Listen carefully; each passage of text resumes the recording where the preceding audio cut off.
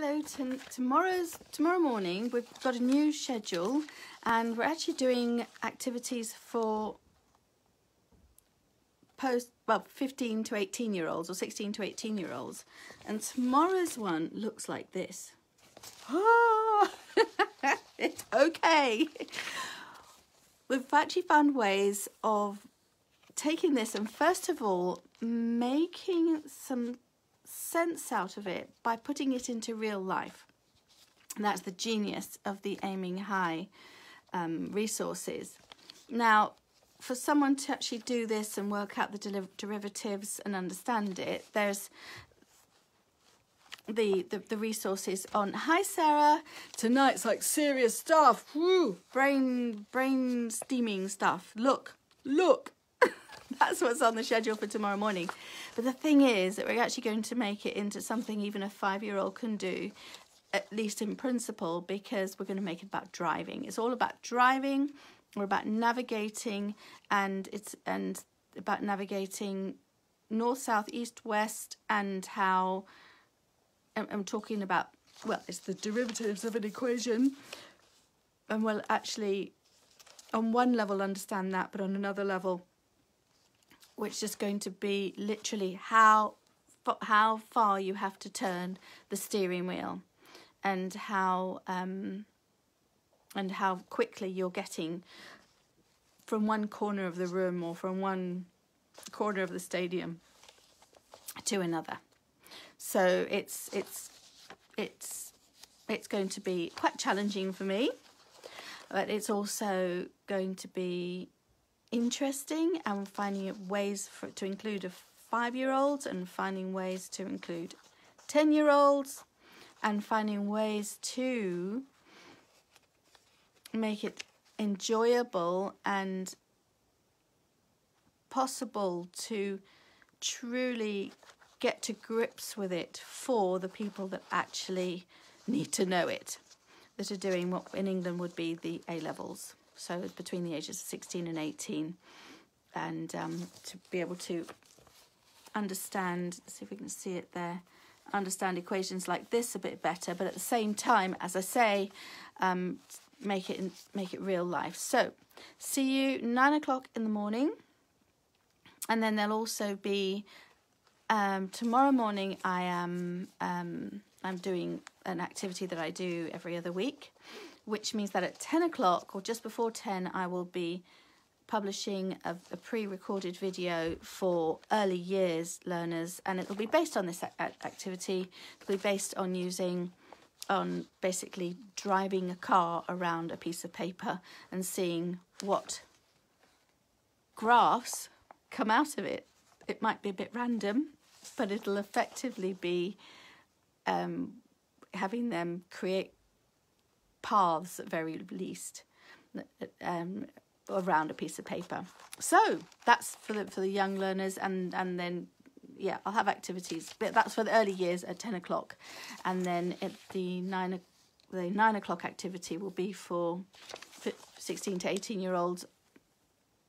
I'll basically start slowly, start with like 8-year-olds and build up, so that the 16 to 18 year olds hopefully will have more insights on how to tackle this. And of course, for the adults that are having to help facilitate learning at home, and there's I myself have used another resource today to review this, because I haven't done, well, I suppose I did for my degree, but I seriously have not looked at anything like this since I finished my degree, which was in 1950. Kidding, it was in 1983. Was the last time I actually looked at an equation that would make a curve like this. So I am, in a way, in the same boat as you're in. I am relearning what I learned at school. I'm fully aware of the fact that a lot of grown-ups never took maths A-level or maths up to the age of 18, and even if you did, a lot of people just weren't interested and just couldn't be bothered, and I completely understand that. And so now you've got a young learner at home who might need help, and oh my goodness, how do you help them? And this is hopefully going to provide you with some answers, some insights, some help, some ways of making it enjoyable to make discoveries about a graph like that. Could be a name of a novel. A graph such as this. As I woke up early one morning and I had to look at a graph like this. It'll be grand. It will be grand. I love that Irish expression. It'll be grand. And so I'm going to leave that there, and I'm going to see you lovely people, anyone that wants to join us, at 9 o'clock tomorrow morning. And I still haven't worked out the polyhedron, as in the 3D shape, to make out of toilet paper. Dun, dun, dun, dun. That's stay tuned, and I will eventually work it out now, because of course we had to find a use for the good old toilet roll. So thank you for joining. It's lovely to see you, Sarah, and have a great let me see, what time is it where you are? So have a good afternoon, Sarah, and I know you're going to be doing something magnificent. If anybody is watching, if you can see that Sarah's doing, click on hers and have a look at what she does. She's doing she's a clown. You do bubbles as well. You certainly do balloons, and it's just lovely. Oh, Iqbal, it's I'm just leaving. I'm just leaving. Oh, I like your profile picture. The Tower London. Oh, what's it called? Tower Bridge.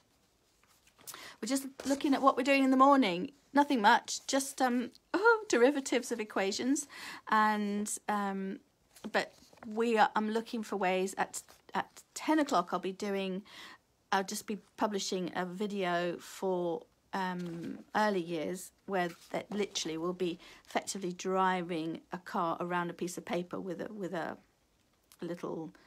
pencil, to make not graphs exactly, but more tracks, and then there will be looking at ways to start introducing graphs as the learners get older, and then hopefully give some insights for learners that actually need to understand this and get in a proper understanding of graphs. So I'm looking forward to relearning it myself.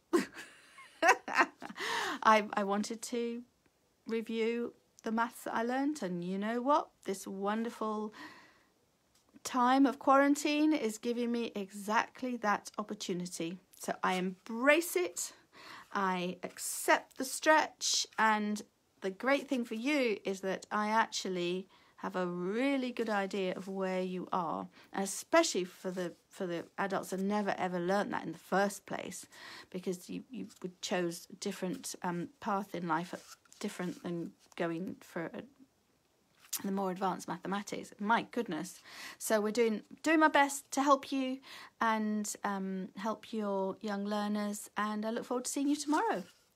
Thank you.